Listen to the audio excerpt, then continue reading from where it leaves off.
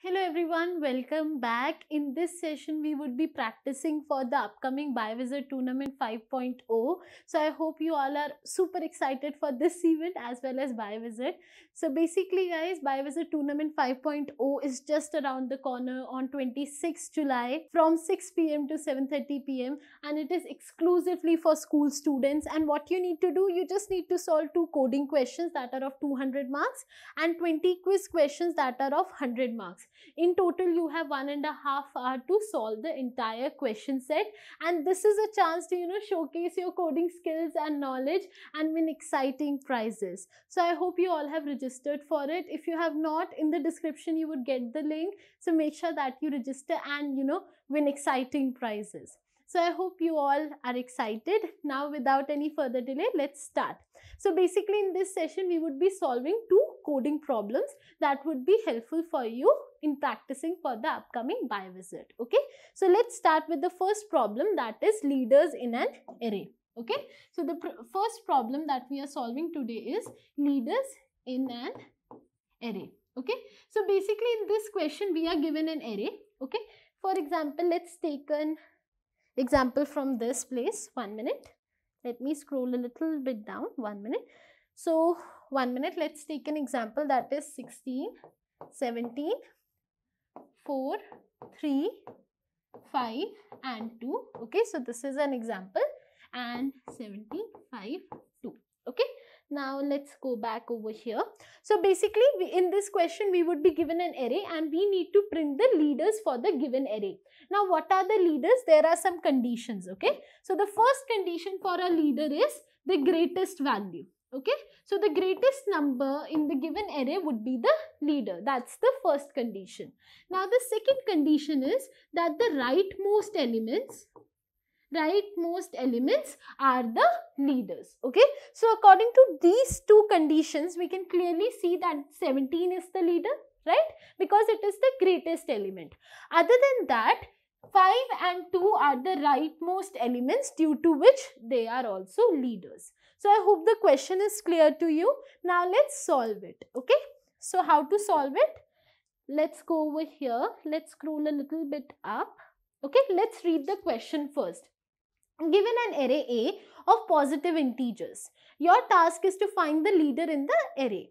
An element of array is leader if it is greater than or equal to all the elements to its right side. Okay, the rightmost element is always a leader. I hope the question is clear to you, and we would code it over here.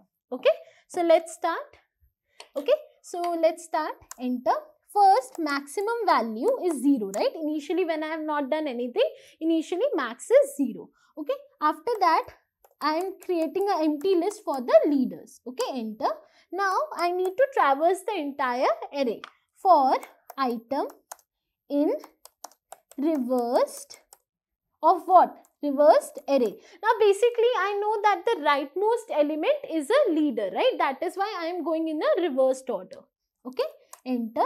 Now if 1 minute, not this should not be capital, if item, okay, is greater than equal to max, okay, that means if the last value itself is the maximum value, okay, then what you can do is you can leaders dot append, you need to add it in what? You need to add it in your leaders empty list, right? Enter. And then you need to make max equal to item. Okay, that's the item. Enter. Basically first you are traversing from the reverse side and you are taking the last element as the maximum value, and then you are comparing it with 1 by 1 with all the remaining elements. You are doing this so that you need to find the maximum element. Once you find the maximum value, that is already in the leader, right? So you are adding whatever value you find maximum in the present moment in the leaders array. Okay, array or list, you can say that. Okay, now basically let's go back. Now you need to return with what? You need to return with reversed of what? Reversed order of leaders. Why the reversed order of leaders? Because initially we have reversed array also, right? That is why the reversed order of leaders, so that they come in the correct order. Now I need to check if my solution is correct or not. So I would click on compile and run. Let's wait. Okay, compilation is taking place. Compilation is completed. Okay. So basically you can clearly see my output is matching with the expected output. So now I would submit the given problem. Okay. So let's wait. Let's see. Problem is solved successfully, and this is how you solve practice problem leaders in array. Now let's move to the second question. Okay. 1 minute. Let me close this. Okay. Now the second problem that we have for today is maximum toys. Okay. So basically second problem is maximum toys. Let's take an example to understand it. Okay. So this is the example. 1 minute. So array, we have an array. 1 minute. Let me write the value so that we can understand the question. Okay, just 1 minute. Okay. Okay. Now it's done. Let's understand the question. 1 minute. Okay. Now here is the question. Basically n is the value. Basically the question name is maximum toys, and n over here is depicting the number of elements in an array. Now in total I have 50 rupees. Okay. Let's take an example. I have 50 rupees, and in this 50 rupees I need to buy maximum number of toys. Okay. Now the price of the toys are stored in an array. Okay, so you can clearly see in the array I have values like 1, 12, 5, 111, 200, 1000 and 10. Now basically the simplest logic right now is remove the values that are greater than the money that I have, right?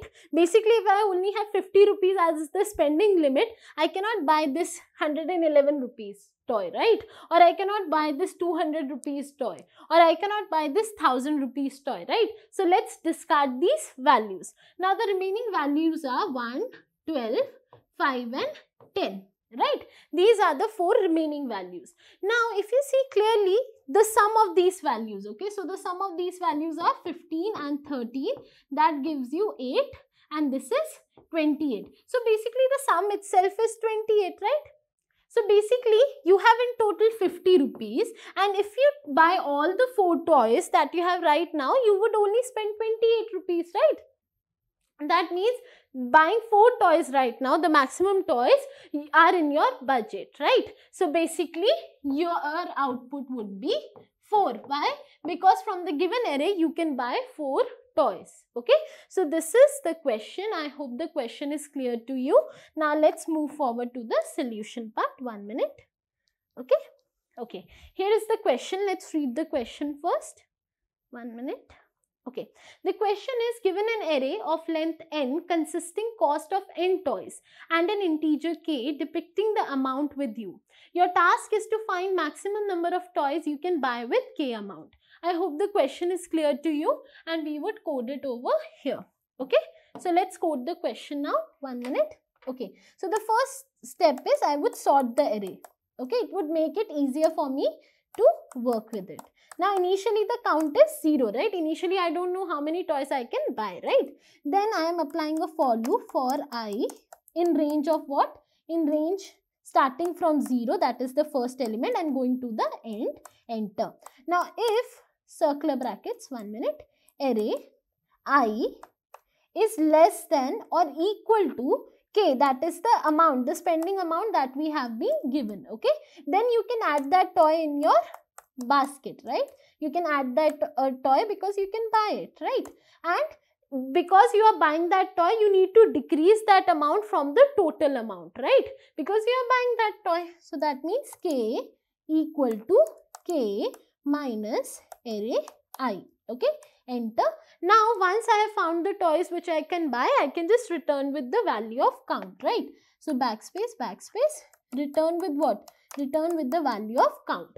Now I need to check if the solution is correct or not. So I would click on compile and run. Let's wait. Let's see. Okay, compilation is completed, and basically my output is matching with the expected output. So now I would submit the given problem. Let's see. 1 moment. Okay, it's taking some time, but we need to wait. Okay, the problem is solved successfully, and this is how you solve the practice problem maximum toys. Okay, give me 1 minute. So guys, I hope this session was helpful for you, where we, practice some of the basic concepts, and, we solve some problems that would help you, in practicing for the upcoming BioVisit Tournament 5.0. Guys, make sure you register for it, because it's a great opportunity to win prizes by showcasing your coding knowledge and skills. And it is on 26 July, 6 p.m. to 7:30 p.m. and I hope you register for it. Thank you so much everyone for joining me today, and I hope you have enjoyed today's session. If you have enjoyed today's session, make sure you click on the like button and subscribe our channel, and thank you for joining me today. Thank you.